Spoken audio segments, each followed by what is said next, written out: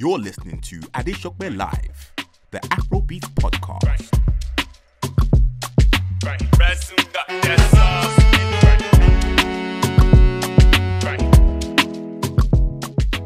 Ladies and gentlemen, a face-to-face meeting with one of my brothers that has done incredibly well in the Afrobeats, Afropop culture, getting close to like 5, 6, 7 years now, is the one they call Keshiro. Lil Kesh, what's up, brother? Shopsy, big bro, respect. Listen, Respect.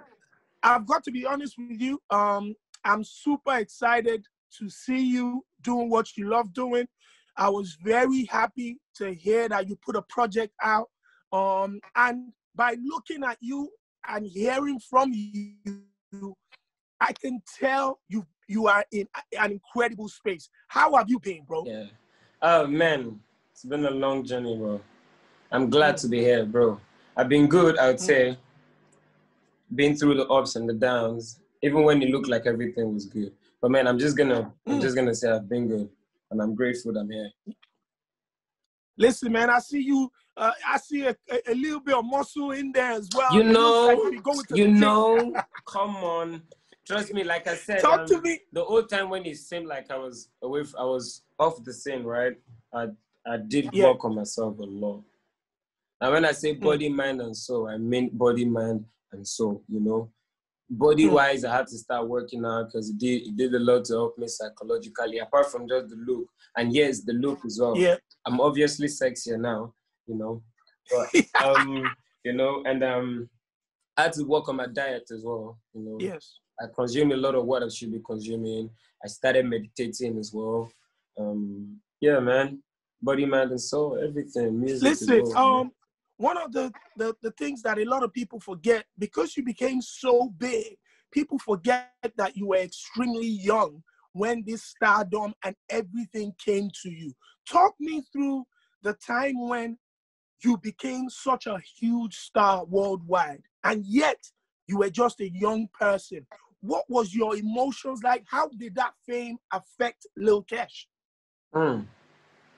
I'm glad you're the one who's bringing this up, and I didn't even have to personally shed light on that. I feel like a whole lot of people did not realize how young I was. I was young, Shopsy. You remember? Yeah. First time I set my eyes on you was that show we had.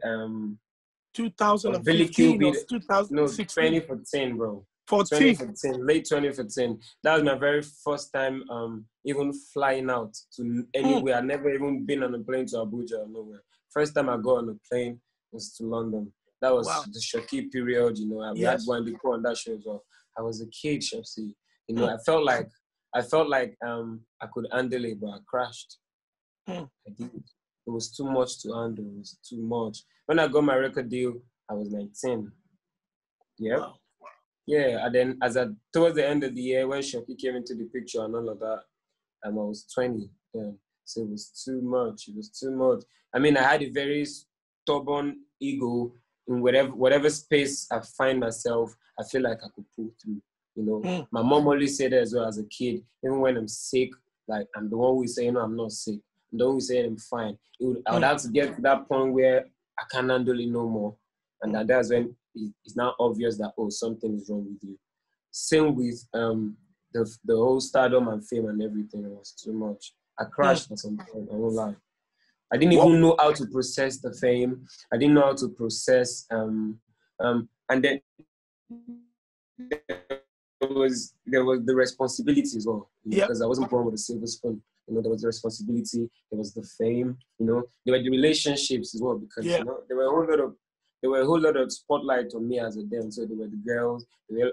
I've always been disciplined with the girls, but you know, relationships also affect our life in a very major way. Do you understand? So having to go through all of that within that period of time, it got to that point where I knew, okay, chill, I can't take this anymore.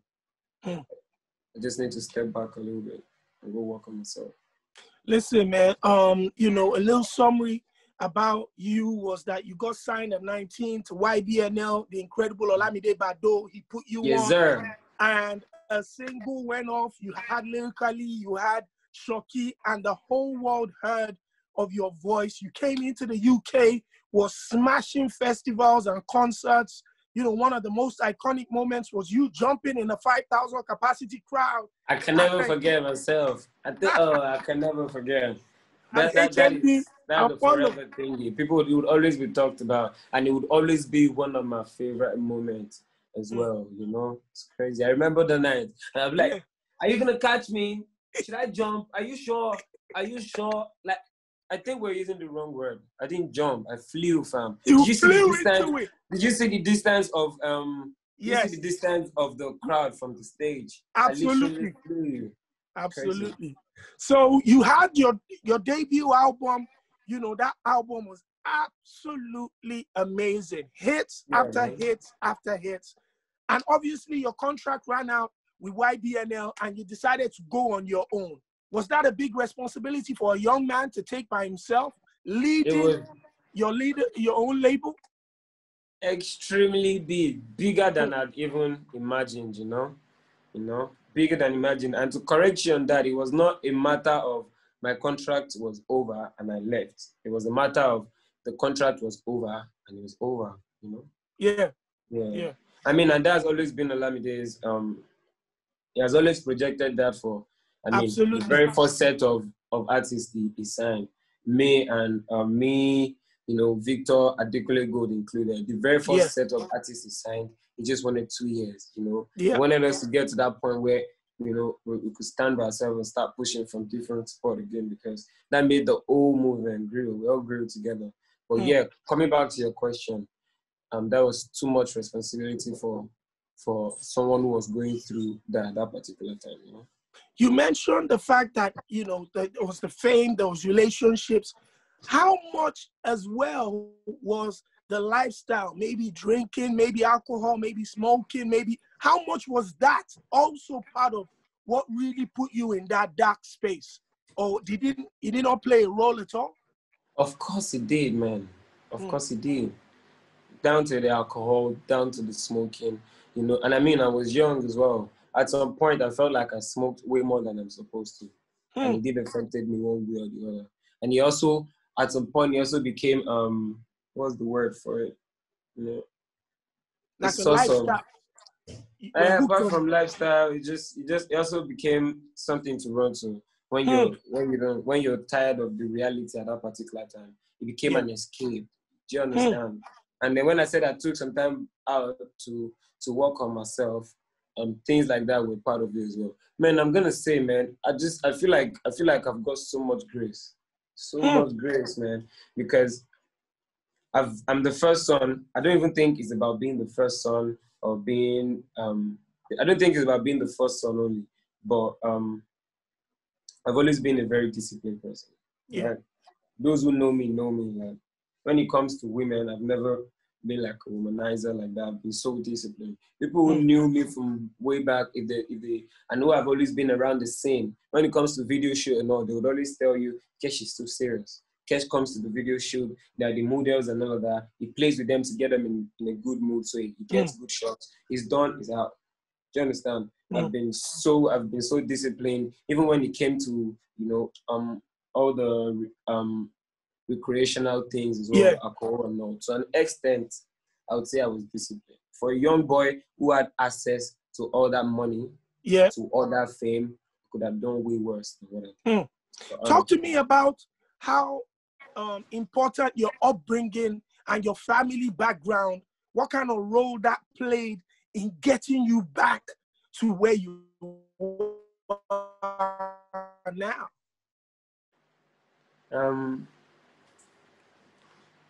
A lot, man.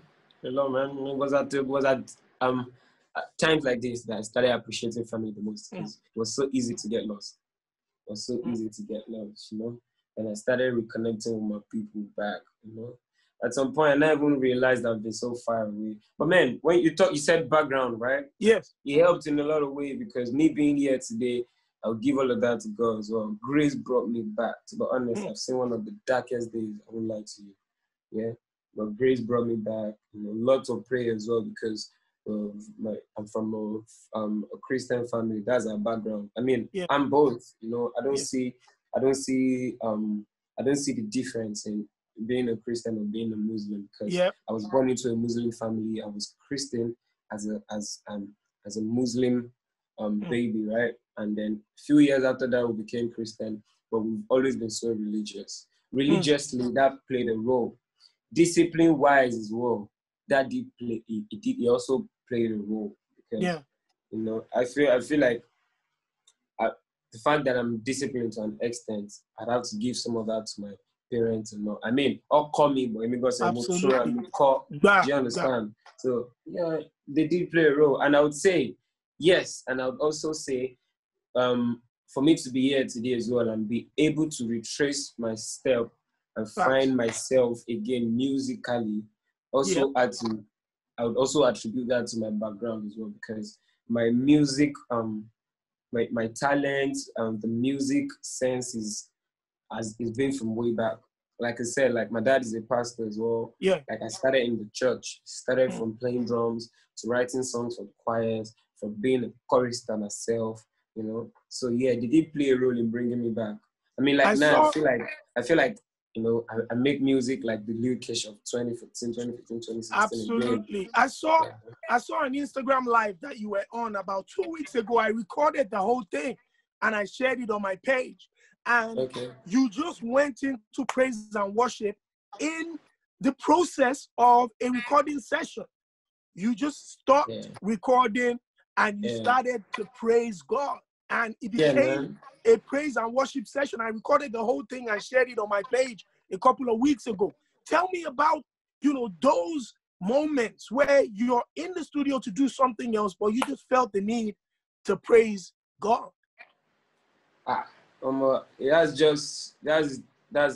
That's a grateful act, being grateful. You know, like I said, I'm in a better place, I'm in a better space, and I just wanted to be grateful. And I've now come to the realization about that all I have was given to me from God. As regards to the talent as well, like God is the number one musician. Everything, I don't care how talented you are, I don't care how sweet your voice is, I don't care, like I don't want to know. All I've got is just like a drop from the ocean, you know, as regards to what God has got. So if God gave me the grace to if he gave me the grace to have this little talent, why don't I use it to give back to him? Do you understand? That's it, basically, man. Fam, I'm a pastor, man. I've always been. Growing up, like my dad is a pastor, right? And I was his first son. So people have always felt like, you're gonna be a pastor when you grow up. You're gonna be a pastor. I said, no doubt, but not necessarily like my dad is. Yeah. Right? I'm gonna do it from my own angle. I do have a voice right now. I definitely have a voice right now.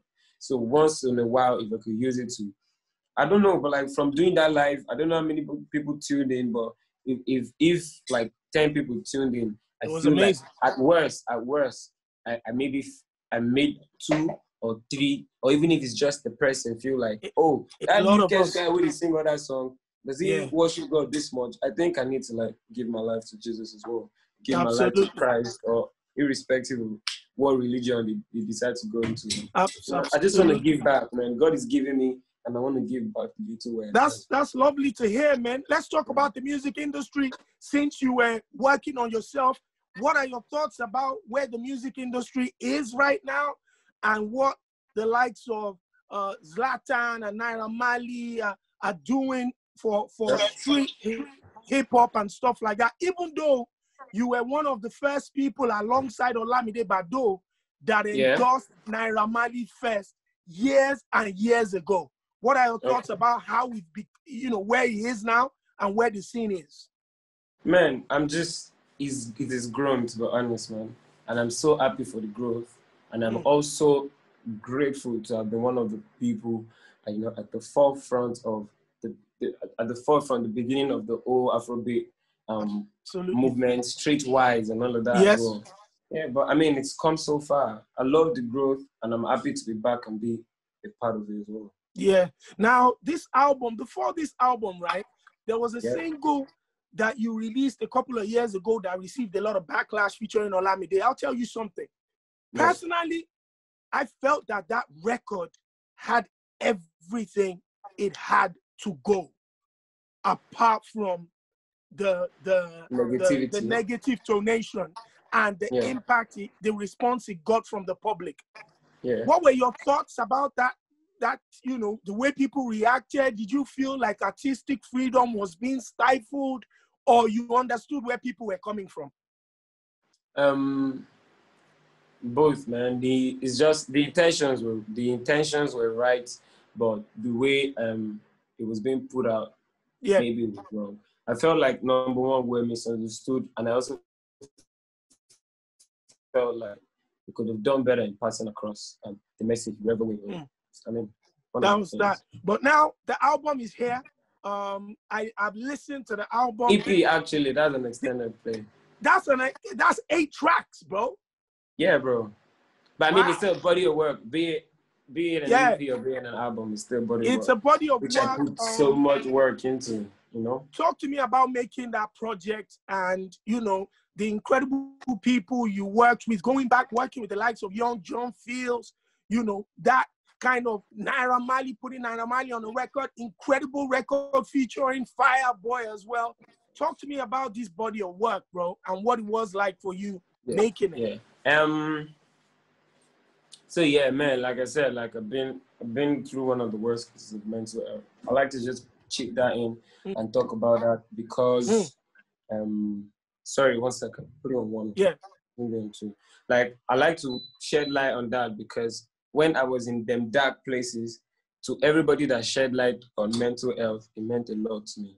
So I'm out of it, man. Like, I see the light again. So I only just want to use my voice or any means of sharing or an interview or something. I want to use it to share with people as well. So yeah, man, it was just the happiness. Like, it just hit me that, oh man, I don't feel the way I used to feel no more. I'm happy. I'm in a better place. I'm definitely gonna make music with it. And then that's what I did with Ecstasy. Also with the guys on Ecstasy, if you see, those are like people that I know. Do you understand? Absolutely. The only person that's on the EP who I just recently met, and it was not even a case of oh, okay, somebody that's sick or something or this thing. It was a matter of energy. Do you understand? Absolutely. Like when I go on the phone with Shabo was like, hey, is it because I love you? Is it because I care? Trust me. She does love me, you understand? And that was when it clicked. Yes, we're making music. Do you understand? Down to Fireboy, that's my brother, you know, that's family. Down to Naira Marley, everybody knows. Do you understand? Down to Young John, that's my brother from another mother. Like, that was one person I would say I have one of the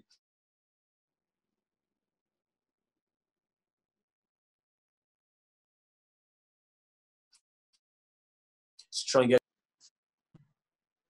Yeah, I'm sorry about that. That's one person I would say maybe someone's trying to call him. I have one of the strongest bonds. Yeah, man, apologies. That's one person I'd say I have one of the strongest bonds with. Coming to when he was just a producer. Young John is more than a producer now, you know? Yeah, he's man. A musician. Considering the song he did on track 5. Now he's an actual musician, but see the songs Young John has produced for me in the past, from Efe Joku to Basic to Is It Because I Love You. The list is endless, but yeah, man, that's my brother, and I'm excited. Everybody on the project, we're family, basically. Absolutely. I'll tell you something, right? You see Shabo, when I started supporting Shabo like a year and a half ago, the reason why I did was because she went on BBC One Extra, the rap show, and she was rapping in Yoruba. And that gave me the energy that I got from you, that I got from Olamide Bado, and she continued to do the same thing. So when I saw her name on your project, I was so excited. I'm like, yo, this fits so much, and the record is absolutely fantastic. And it's great to see that people from, you know, different worlds that represent pretty much the same culture can connect that way, even though it was over the telephone. That was brilliant to see, bro. Appreciate it. I mean, I love Shabo, man. She killed it. Downtown Girl with Shabo on Ecstasy, she killed it. No doubt, man. What's and she's your just so talented, man. Goddamn, like she's coming. Shebo is coming. She just got so much fire in her. And then when she delivers, you know, oh, this person is coming. Absolutely. Yeah, so what's your aspirations for this project? What do you wish for this project to do coming back after a while?